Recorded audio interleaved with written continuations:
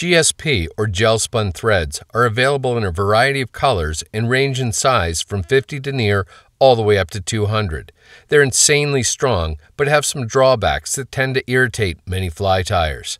Gel spun threads are made up of many finer filaments that can cause problems even when it comes to threading a bobbin tube. Some type of threader, here a dental pick, is usually required to get the thread through the tube.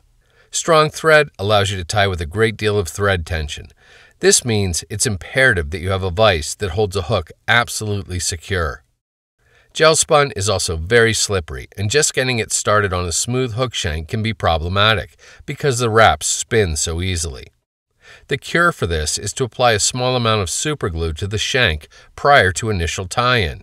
Pressure from the thread will set the adhesive, which will prevent the wraps from spinning and coming undone.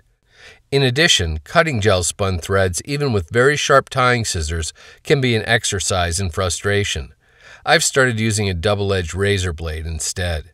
Gel spun threads flatten out until they are remarkably thin, so don't build up a lot of bulk on a fly. They also cord up really well, making them stronger, thinner, and somewhat grippier.